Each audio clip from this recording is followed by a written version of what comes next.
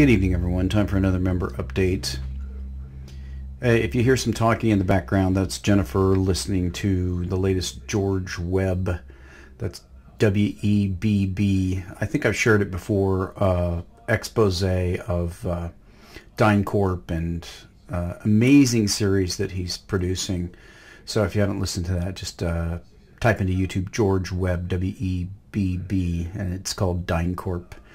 And it goes into all the corruption, organ harvesting, drug trafficking, child sex trafficking, just horrible, horrible stuff. But unfortunately, that appears to be the reality of this world. So this is the silver chart, daily chart, and a couple of things I've drawn in here. This formation here actually kind of looks like the formation back at 26. I'll take a look at that in a second when we look at the weekly. But you can see that this was a series of lower highs down to a flat line of testing of that low that was around 19 bucks. And it took a long time. You can see it took nearly a year to break through that, but it did. It broke down through there, and that's when we got the plunge to the lows. And so you can see here that what we're doing right now is we're testing this other trend line here. I've drawn in the downtrend line that we're just touching up to tonight and actually backing off of it a little bit. So those are the two important points. This line here, which represents all of this overhead, and this overhead too, really. And then this line here, which is the trend line that we need to get through. The most bullish thing we could see is absolutely a punch through both of these up to 19 or even through 19. That is going to be a very bullish continuation move. Or the opposite, we could get a touch off of this and a complete failure. That could be in the cards. That definitely would be in line with this trend line, although I'm expecting at least a retest of this area. So we're going to see that in the next couple of days, probably, maybe a test of 19, but we did get through 18. We touched right through that. You can see we're at 1791. Pull up to the minute chart, monthly, I'm sorry, minute chart, and you can see there we got that punch up there through up to 1807, and then a furious sell-off. Let's pull up the volume on that. See that pretty big volume sell-off right there after it got through 18. Big smackdown, and then a recovery, and you can see this is where we are right now. So out to the weekly, I was describing what occurred at the 26 price. So you can see a similar pattern that I showed you on the other chart. This is actually a bigger formation. You can see that this one went from beginning of 2011 all the way to midway through 2013 before it broke down right there. Similar sort of pattern. This is going to be the next area of resistance as we move up in the expected bull market. And so let's go to the main story of the night related to this, the eventual expected bull market in silver that never comes, seemingly. And this is on Silver Doctors. It's the latest from SRS Rocco. And this is production just plunged at the world's largest primary silver mine. So I'm going to read this and then talk a little bit about this issue about primary silver mines and secondary silver mines, silver mined as a byproduct. Well, this is interesting. The largest primary silver mine in the world experienced a huge decline in its production due to falling ore grades. The Cannington mine, now run by South 32 Limited, suffered a huge drop in its silver production during its first half 2017 reporting time period. Some companies such as South 32 start their fiscal new year in July. BHP Billiton, who owned the Cannington mine since its startup in 1997, spun it off to South 32 back in 2015.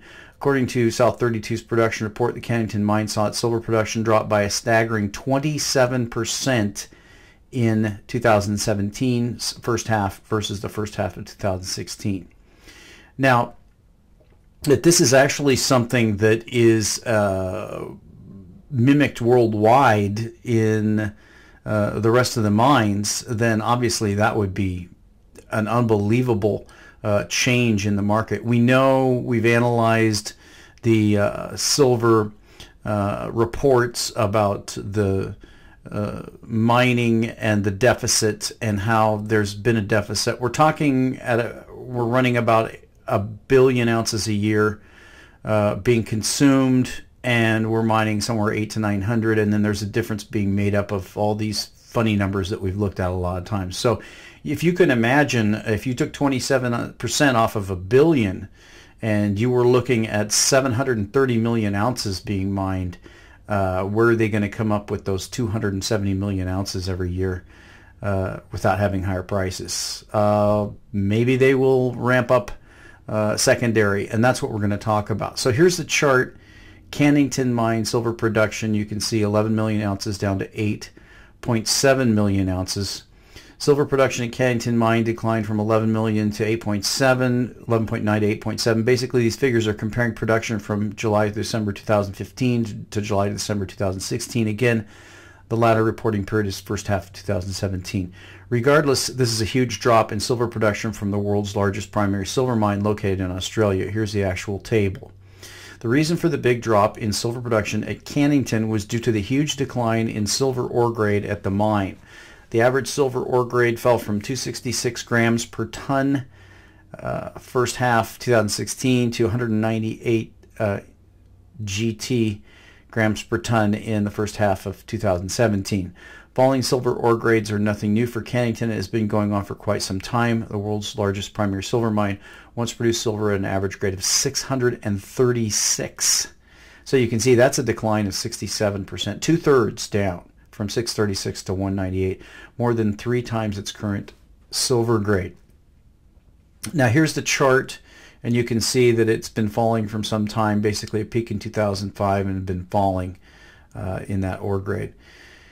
Here we can see Cannington's average silver grade decline, ore grade decline from 636 to 255 in 2016. During its peak year in 2005, Cannington produced 44 million ounces of silver at an average ore grade of 515. This one single mine produced more than 500 million ounces of silver since 2000. The chart above was one of 48 published in my silver chart report. He goes into his silver chart report. Even though production has continued to decline at Cannington, it was still the largest primary silver mine in 2015. And you can see in this chart here, hopefully you can see it, I'll make it larger. We've got this Dukat mine in Russia.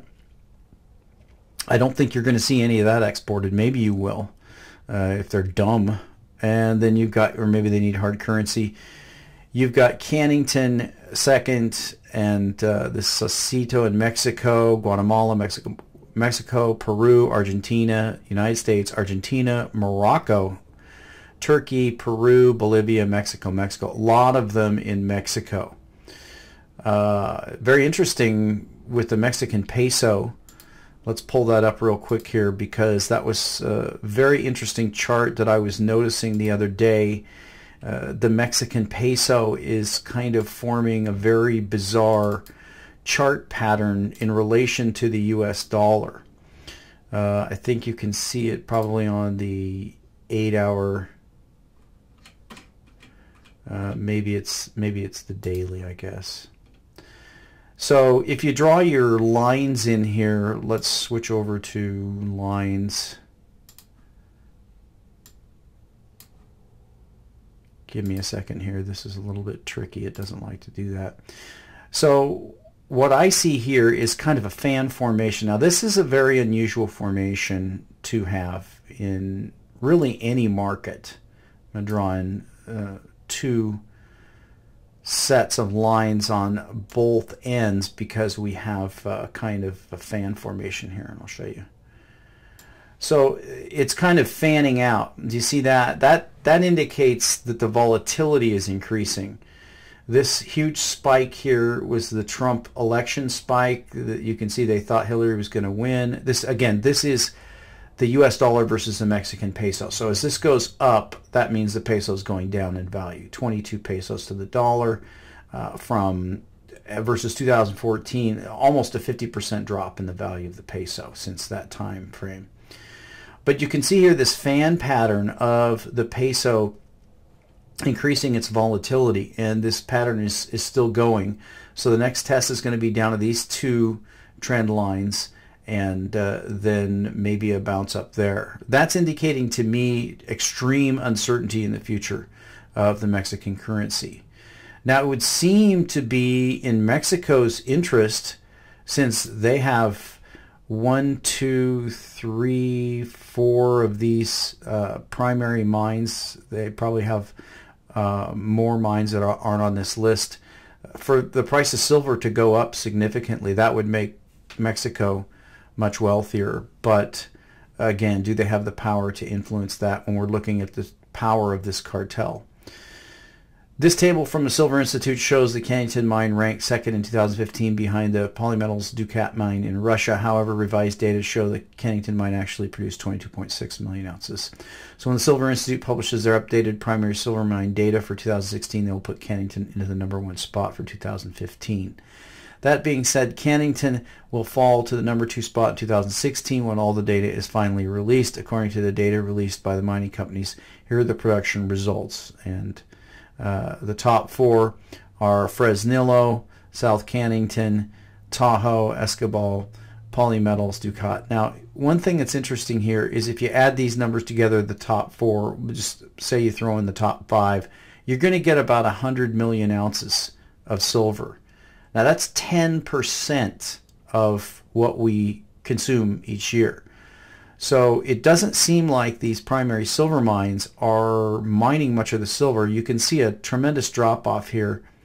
Once we get out of the top 5, really, actually top 4, you can see we drop down to 15, 13. We're below 10 at number 7, and then it just gets worse from there. So, and this is, you know, how much of a percentage is this? This is really only about 10%, this whole thing added together, 10, 15%. So where's all this silver coming from? It has to be coming from the secondary silver mines.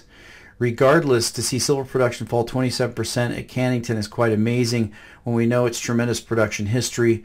South 23 states that the Cannington mine will extract higher grade silver ores in the second half of the year, but production is estimated to only reach 19 million ounces for the year. When U.S. and global oil production starts to decline in a big way, silver production will feel it most. Why? Because byproduct silver supply from copper, zinc, and lead production will fall precipitously as base metal demand plummets during a net financial crisis and economic crisis. Best time to invest in physical silver is before the supply evaporates or before its price or value heads towards Jupiter. I agree with that 100%. I still think we're in the calm before the storm. But let's examine this thesis here that